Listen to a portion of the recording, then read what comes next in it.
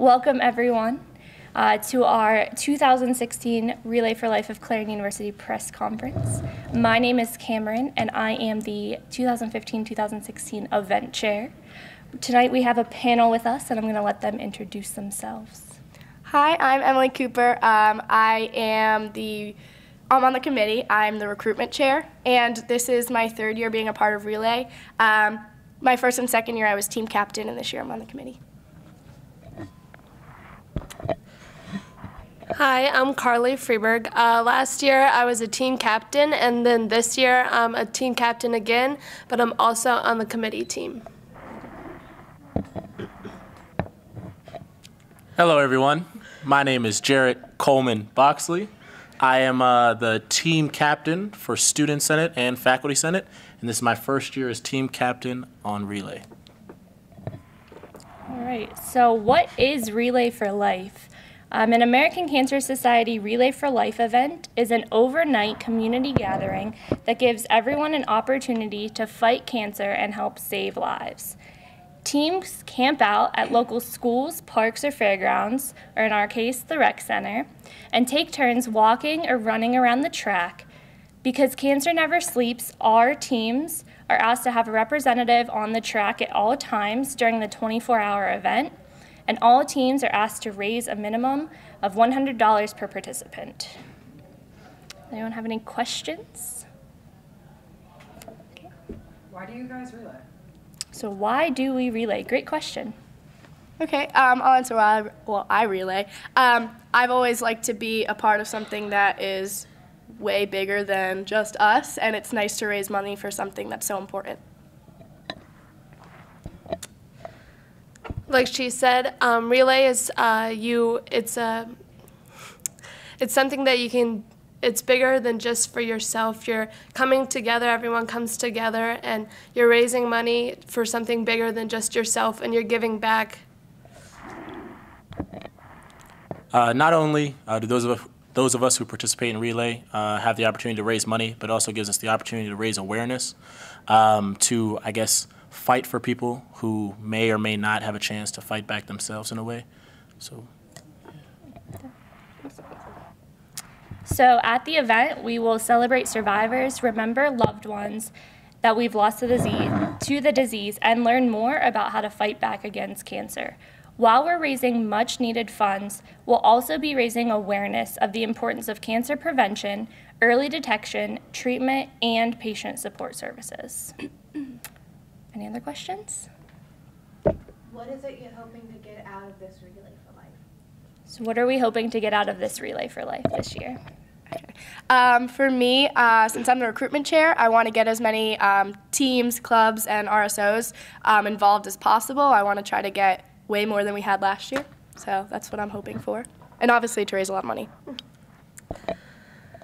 As I said earlier, I'm a team captain, and I'm the team captain for soccer, so I'm hoping to get just the team together and have fun and bring everyone together and raise a lot of money. Thank you. Since this is my first year as team captain for Student Senate and Faculty Senate, I think it's very important that two large organizations take part in an event that means so much to so many people. So my goal is to have these two organizations participate next year and for years to come. Any other questions? Since being involved with Relay, what has been your favorite experience so far? So since being involved in Relay, what's your favorite experience so far? Being involved in Relay, my favorite experience has probably been the whole event just in general, all the games that we play, all the teams come together, and it's just a lot of fun. I remember a specific thing that happened last year. I think it was the hip-hop team, and they taught us this super cool dance. I'm the worst dancer ever, so I was popping. It was fun.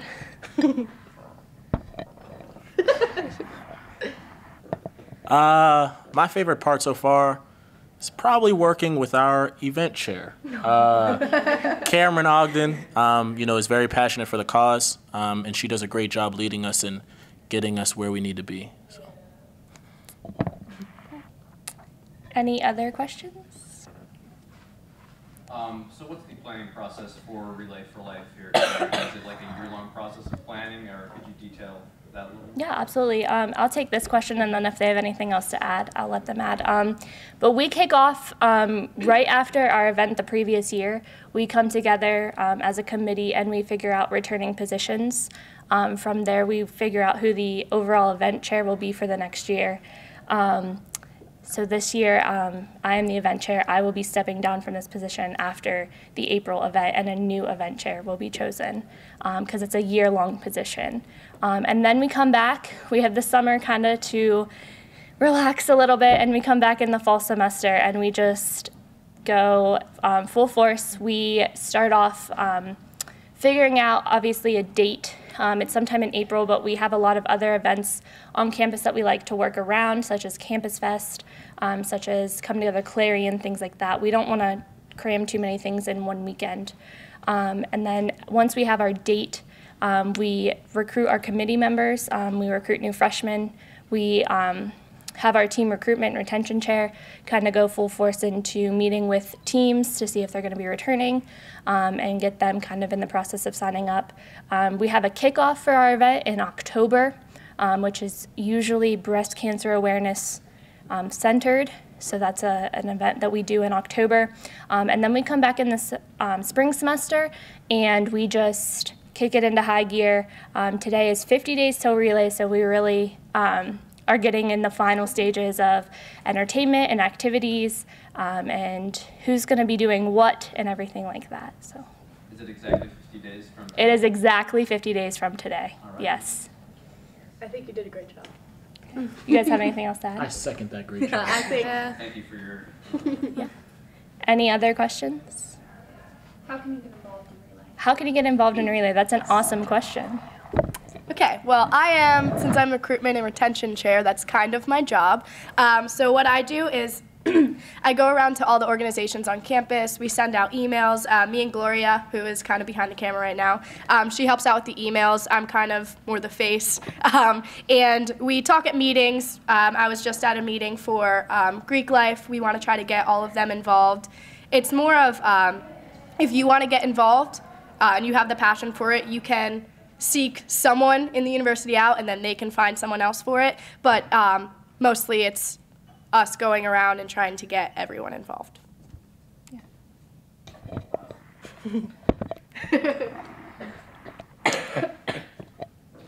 Since most organizations that are participating in Relay here on campus are RSOs, there is one RSO that I know would love to have your support and your donations.